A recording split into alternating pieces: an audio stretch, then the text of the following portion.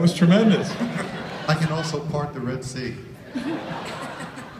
My childhood and my adulthood has always been filled with Kiss. One of my best friends, Walter Flanagan, is a massive Kiss fan. But even before I knew him, going back to my childhood, I remember one of the first things I'd heard about the band that made me go like, oh my God, was when you guys did the Marvel comic, and you went and put blood into the ink that was going into the comic book itself.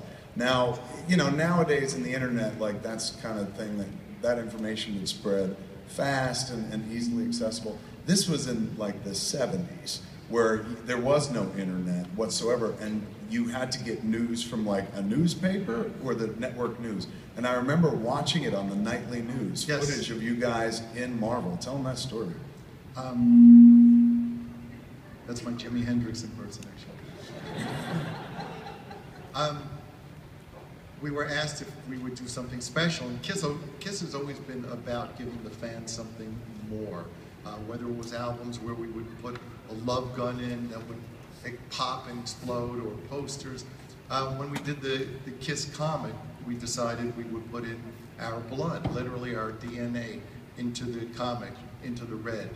And we literally had test tubes. We flew up to upstate New York, where they were mixing the inks and printing, and put our blood into it, and ceremoniously poured it into the vat of red.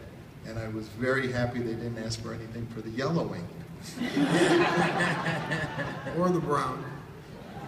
That was worker number 2's character was all written.